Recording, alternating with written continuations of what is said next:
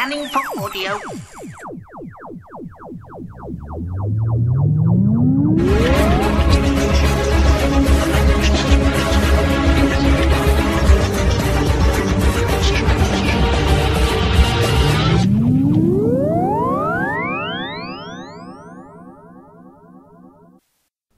Welcome to the Tin Dog Podcast. Today I'm talking about the brand new Torchwoods. There are 2 spin-off Torchwood series currently on our screens, and to be honest, nobody else seems to be discussing them, so I'm here to set the record straight. The first one, a rather interesting spin-off, Torchwood Pressure Pad. This is Pressure Pad. On this floor, 2 teams will go head-to-head across a series of general knowledge games in an attempt to outwit each other and leave thousands of pounds richer. Who will keep their cool and who will feel the heat? It's time to take the pressure.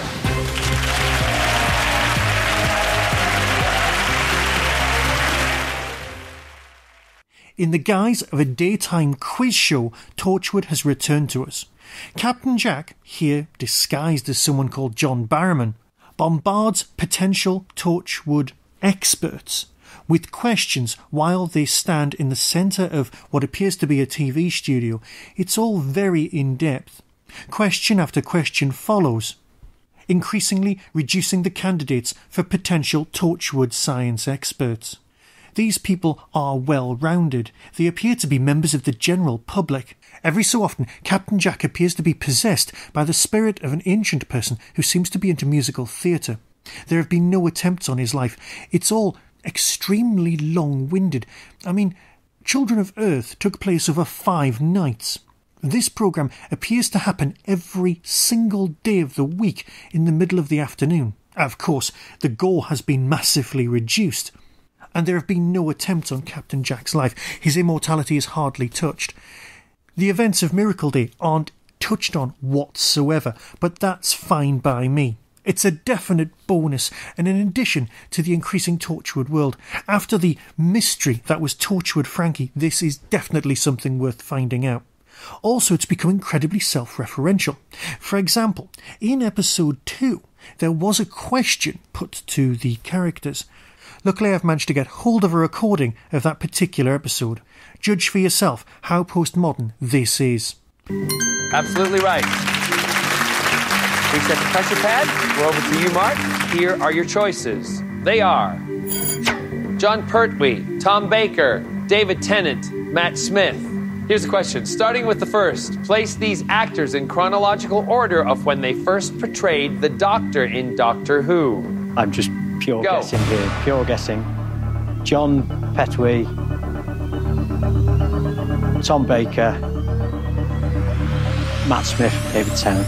All right, so you have said John Pertwee, Tom Baker, Matt Smith, David Tennant. Doctor Who fan? No.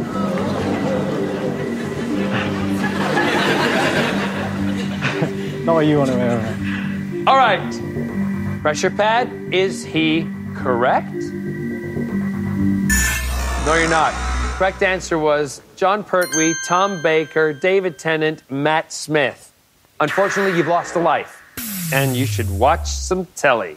At the beginning of this Tin Dog podcast, I did say that there were 2 Torchwoods currently on our TV set. Of course, the afternoon version of Torchwood is accessible mainly to people staying in. However, there is, of course, the American version of Torchwood, which is currently on Channel 4, not made by Stars. It is, of course, going under the name of S.H.I.E.L.D. Torchwood S.H.I.E.L.D. is very interesting and has a lot of similarities with the original Torchwood, dealing with alien invasions, power supplies, and the misuse of alien technology. A small group of individuals, misfits, science experts, all deal with the aftermath, and of course they are led by an apparent immortal with a secret. Torchwood has gone back to basics here with S.H.I.E.L.D., but with an American cast, and apparently helmed by Joss Whedon. I'm very happy about this version of Torchwood, and it is interesting to see various members of the Angel cast turning up as well.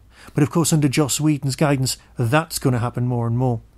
It does, of course, bear a few resemblance to Whedon's earlier work in the guise of Firefly. It has a travelling area of expertise, but of course, at its hub is literally a hub getting back to Torchwood.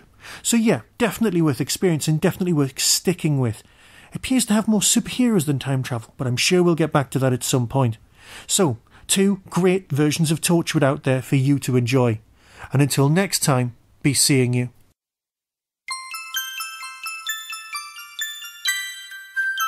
It's the 50th anniversary. Last year, you promised yourself you'd get a copy of Whostrology. You know, for yourself, for that bookcase. You dropped hints to your loved ones. You wrote letters to Santa. You even promised yourself you'd buy yourself a copy to celebrate finishing off all that annoying Christmas shopping. But it never arrived. So this year, why not give in and buy one of the funniest books you'll ever read? Annoy your family by chortling away at jokes that only you and a handful of other Doctor Who fans will get. Whostrology, it's the future. Stop hanging around waiting for the ebook to come out. There won't be an ebook. There won't be an app. Buy it today while stocks last. Click on the link on the Tin Dog Podcast homepage or visit any branch of Amazon. You know you want to.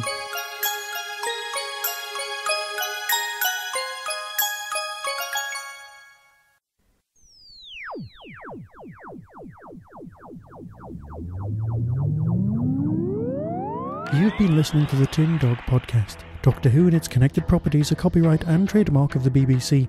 No infringement is intended. To contact the show, email tin-dog@hotmail.co.uk.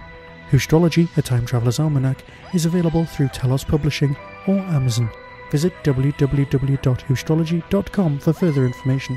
The Tin Dog Podcast is a founder member of the Doctor Who Podcast Alliance.